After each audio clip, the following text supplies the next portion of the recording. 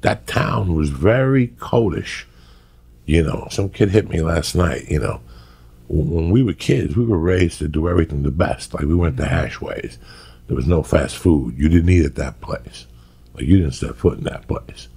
You know, that's just the way it is. You lived off discipline, a certain discipline. And I carried that discipline out here.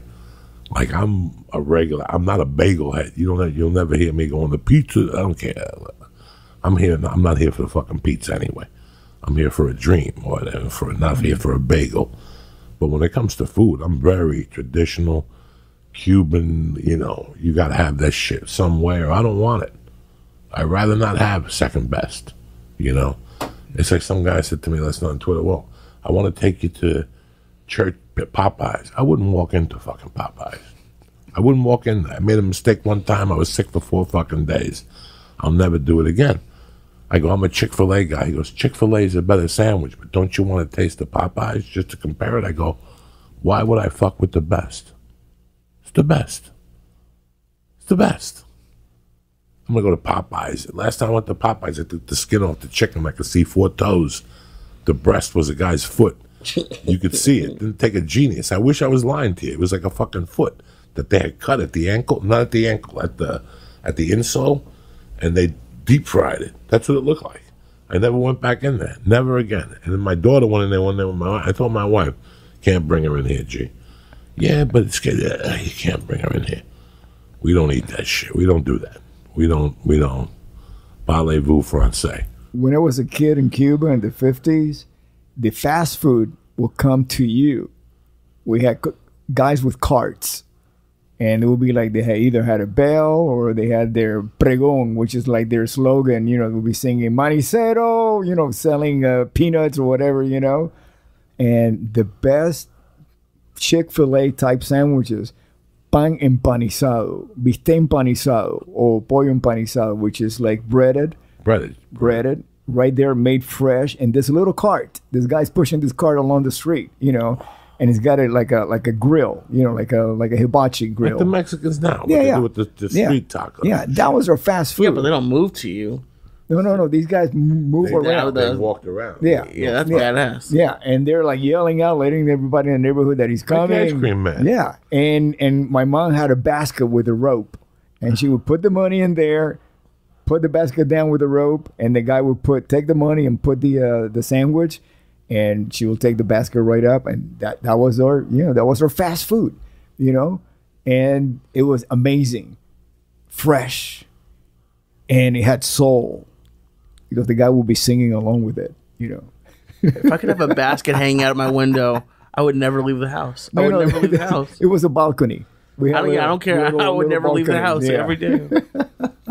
Yeah, they come to you. The ice cream guy, granizado, you know, which is the shave ice, you know, with that jizz on it, and yeah, and they, you know, all that peanuts, oysters, oyster cart, oysters already prepared with the sauce and everything, you know. Ostione, yeah, oyster, yeah. I don't like those fucking things. Yeah. What Cuban rules didn't you like that you felt? Well, you know, it wasn't as much as my family had rules. It was more, I mean, you know, my mom had some of course, you know, guidance and things you can do, you cannot do. For example, she had the law that if my brother and I, we were fighting, you know, over anything, you know, stupid things that kids do, she would hit us with a belt, both. Not one, but whoever, if you were guilty, you're going to get hit. And if you were not guilty, you were going to get hit too. Yeah, everybody got hit. So that was like a main rule, you know, in our house. So you didn't tell anyone? You know, so we didn't fight over anything, you know. And, you know, but it was more cultural, social rules, you know, that if you went out into the streets and you were facing Miami as a culture, an extension of Cuba, you know, you were still had those rules that they were applied to you in Cuba, but in Miami, and they really did not apply anymore in Miami, you know, but because it's part of the United States. So it was I found it very tough for some people to assimilate early on, first generation Cubans. My family, for example, they had like a cutoff point. If it was like across the street from Flagler, where they live, that was Coral Gables. They wouldn't go there because that's Coral Gables. They wanted to live in the northwest, Saue, and northwest. You know, that was more like a Cuban territory. So they had that cutoff. You know, that was the rule. Don't go to Coral Gables. You'll get lost. It's a lot of white people there. They'll know they're not gonna help you get back home, basically. My rules, I couldn't. The rules of the house were mira oye kaya. I wasn't allowed to repeat what I heard in the house. But the three monkeys were everywhere. All right, you know, when they cover their eyes, they're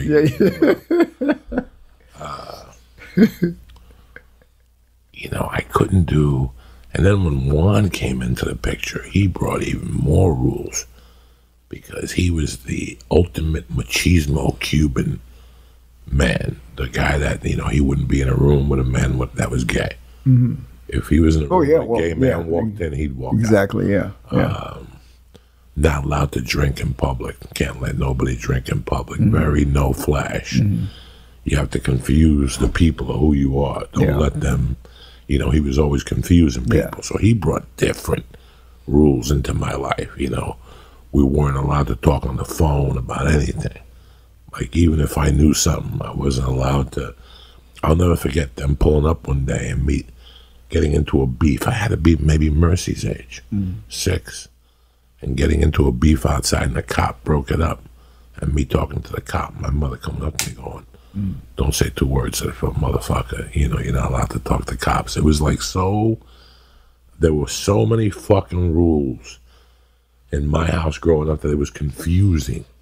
And I kept to them. Like, I never repeated the life I was living inside my house. But one of the positive rules that my mother had was I was not allowed to speak Spanish outside the house.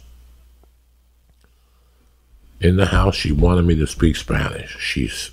I still remember us having that conversation that she didn't want to raise no fucking Ricky Ricardo with an accent. That your accent has to be American. You're an American. You know, my rules, the plan for me was laid out. You know how these Arabs complain? I left because they wanted me to marry my cousin. Well, I had the same rules. I wasn't going to marry my cousin. They pretty much had a woman for me to marry. It was her goddaughter. Mm-hmm. That was the plan, that I married her goddaughter. So they always pushed us together when we were kids.